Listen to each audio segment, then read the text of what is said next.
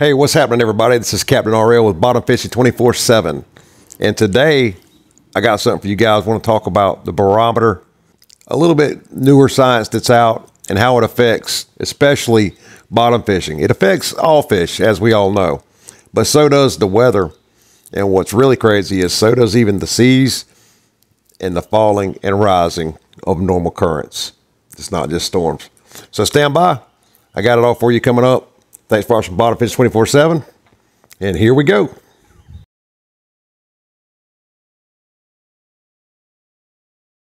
And today I wanted to discuss with you guys what we know about the barometer and fishing, especially bottom fishing.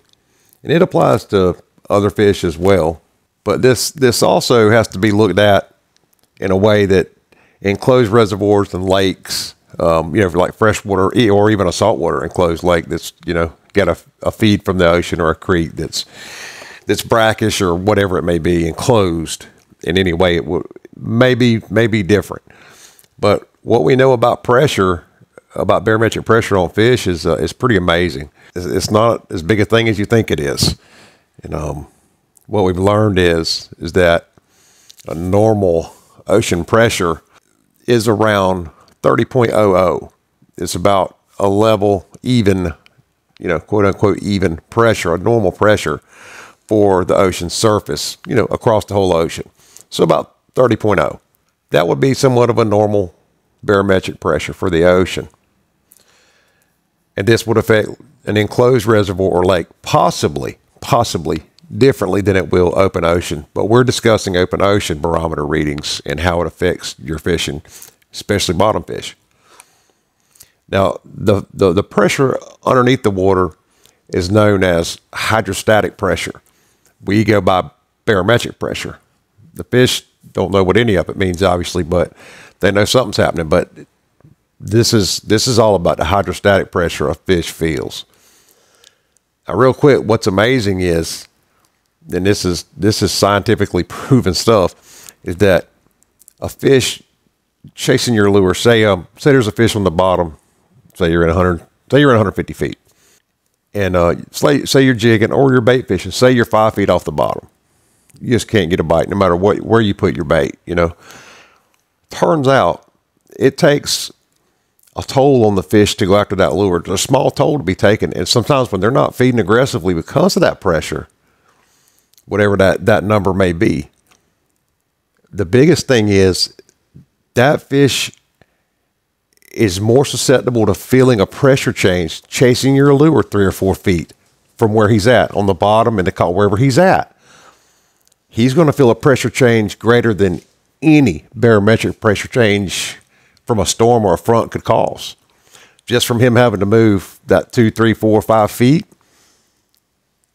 that just self-created pressure it takes to chase your lure or a bait, that's way more on him than a passing front would be. That's pretty amazing. I mean, this is proven stuff. So that puts us in a different position of thinking about this when you look at the science of it, which I love to do. I want to know the science behind every single thing. This is why I'm bringing it to you guys. So there's a lot of theory about the fish.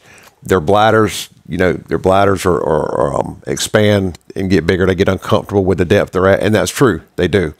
So with a passing front, the fish just finds a foot or two or more in the column where he feels best for his bladder. That's where he's going to be. And if you don't fish that depth properly, and you won't catch a fish, and that usually happens, at a rapidly rising barometer, is when that happens. And so it might make the fish move a couple of feet up or down, or a few feet up and down, depending on the depth and how great the pressure trend is upward. And the downward pressure, it does seem to get fish feeding. We all know that before a storm, the fishing can be really good right before a storm. But I think that the hydrostatic pressure on a fish just moving a few feet to get your lure is so bad on him. The way it's written it's so hard on him that no storm could create a force of him moving that 3 or 4 feet to chase your lure. Nothing can come close to the pressure change that creates on a fish. So the important point is There are normal changes in hydrostatic pressure in the ocean that fish can tolerate that are far larger than what happen with any barometric pressure change. So if you look at the science, barometric pressure changes are just trivial to a fish compared to normal pressure changes that occur below the ocean surface. So a barometric change is trivial compared to a hydrostatic change that occurs below the ocean surface. In other words, okay, that could be a lot of things, right? Hydrostatic is underwater. Water's what, 800 times more dense than air. So a lot of things can affect how that fish feels, whatever fish it may be. We're talking about whoever his name is, whatever he is, a grouper or a snapper, whatever it may be that's down there. So he can even tell what affects them under the ocean we're talking about. Okay, the hydrostatic pressure. So let's scratch the barometer for a minute. We got stuff like seas, 3 to 4 foot seas that say, it's used in the science, is about 6 seconds. So which is a stout, stiff, tall wave with no back on it, basically. And it's terrible when it gets down to 3 to 6 seconds. It's not great. I'm like 15 myself, but you don't get that all the time. So those pressure from the waves, especially in shallower depths, really affects the fish greater than any barometer change. So if it's rough for whatever reason, right? So a northeaster, a cold front comes, it sweeps out, it sweeps over the east coast, the west coast, whatever it may be, and the pressure goes through the roof. We automatically know, and we've been taught that when that front goes by, the pressure is going to go up, because it does. But what else happens? The wind blows, right? So that's one factor that's going to keep you off the water is the wind. We also know that a rising barometer affects the fish, right? But it's not affecting it. The barometer itself isn't affecting it as much as the waves that a northeaster creates. A northeaster makes it terribly rough on the ocean. But is it more the waves creating the hydrostatic pressure for the fish under the water, or is it the barometer rising? And the answer is that it's both. So where does that put us in terms of what we need to do to catch fish? Well, the science says a couple different things. And all this is, of course, up for debate, but this is interesting stuff to me because it makes perfect sense. The hydrostatic pressure in the ocean is normal. It's normal nuances that it goes through in a day or two of getting rough, calm, rough.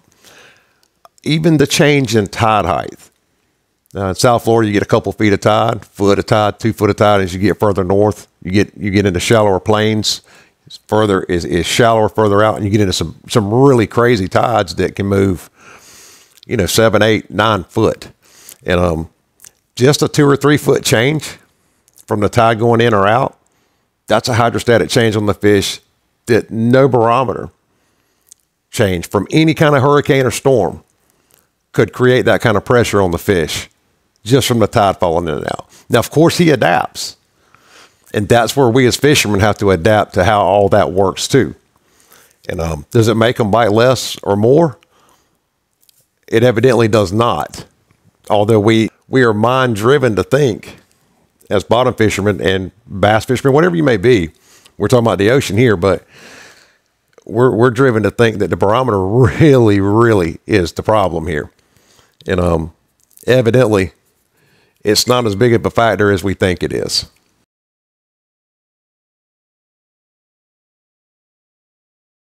It matters. It's because it changes the seas and it changes the weather. And as you guys know, northeasters especially is the big driver here. After a front or straight north wind, even northwest in the winter, the cold wind, it causes currents to change faster. It causes rough water. All that stuff is the big factors, along with that pressure change that's going to put the effect on this fish's bladder. So if he's already uncomfortable, we're going to say he has, it's a grouper, right? That grouper's already uncomfortable because it's rough. He's already pissed, and he may not want to mess with your bait that day, especially if he's got to exert another pressure on himself to chase your lure. And this is where I think slow pitch really, really shines, because is if you've got a slow pitch jig, you know, we're presenting a jig in a way the fish, there's no way he's going to turn it down. The fish has been injured by another fish hitting a school of bait, and that fish has just gotten injured so bad that he's doing this. He's wobbling at the bottom. He's hurt. He's damaged. Those other fish see it. Those bottom fish see it. My Mr. Grouper there, he sees it. And if you keep pitching that at him, he's not going to put up with it very long. But he doesn't want to chase it very far, right? He's not going to want to chase it. So we got to put it in his face. And what better way to present that? A live bait's going to want to run away from him, right? But if we pitch that slow pitch jig right in front of him, enough times during our drifts in an area, that's why I like to cover an area for so long with that trolling motor. I want to move up and down that area, where there be a ledge, live bottom, a little piece of live bottom, you know, some natural coral bottom, some limestone, I mean, a wreck, whatever it is, concrete, doesn't matter what. I want to cover it so good. And I want to pitch that jig so many times to make sure that we hadn't left one behind. From, I don't care what the depth is, but that's what we're going to do. And if you present that right, that fish, he'll have to chase that live bait you put down there. He don't want to do that during those kinds of pressure changes. More than likely, there's going to be some fish you're not going to, you know, you catch fish sometimes, of course, but that fish may not chase that live bait that day. The pressure changes from rough seas, the barometer itself, and the hydrostatic changes on his bladder and his body. He may not like that, and he may not chase that live bait. So therefore, we got to put something in his face that looks really intriguing to him, which is why Norihito Sato over in Japan invented slow pitch jigging. And this is why he did that. Slow pitch jigging was invented for bottom fish. It was generally made at its core principles for catching fish on the bottom that won't bite. So now you put weather conditions into it like we just discussed, and that should help you figure out that you need to be pitching a jig probably during those conditions if you're fishing in them. And it's 3 or 4 foot or more, which I'd prefer not to fish in, but we have and will if we need to. And rather not fishing a northeaster, you know, if it's blowing hard, unless I'm sail fishing on purpose, going out that northeaster. But we're all going to get in a position where we're stuck in a nasty wind or rough sea and have to fish. And that's where that consistency and finding the depth he's happy with and presenting the jig that he wants, he being whatever grouper, snapper, whatever, it's on the bottom or even in the column. Those fish are going to make slight adjustments to all those pressure surroundings. The tide, remember the tide moving in or out, the seas, the height of the seas, that affects the pressure, the hydrostatic pressure under the water, and a raise and hail climbing barometer or falling barometer. That's all that affects them. So we just have to find that perfect pitch on what to do.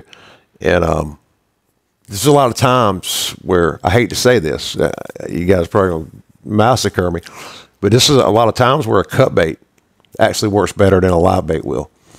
In my hoochie skirts, that's when I like to use them. That's why I like to send those down with a strip piece of bonita or something of that nature on that hoochie skirt. I don't care what color it is. Y'all know that.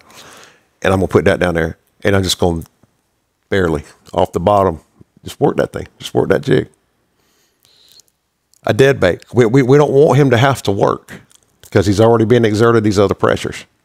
Anyway, something to think about. You guys, if you have any questions, leave them in the comments. And what's your favorite barometer?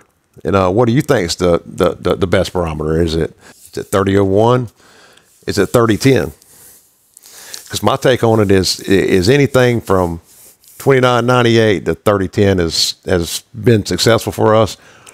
But you got to remember, when you put your barometer number that's the favorites, when you've got it in your head or you write it in the comments, whatever you think your barometer perfect number is for you, that's probably when the weather was the best. So we got to consider the fish in those weather and sea conditions, including the tide. Anyway, that's all I got for you today, guys. It's Captain Oriole, Bottom Fish 24/7. You guys have a good day. Fish on. Take care.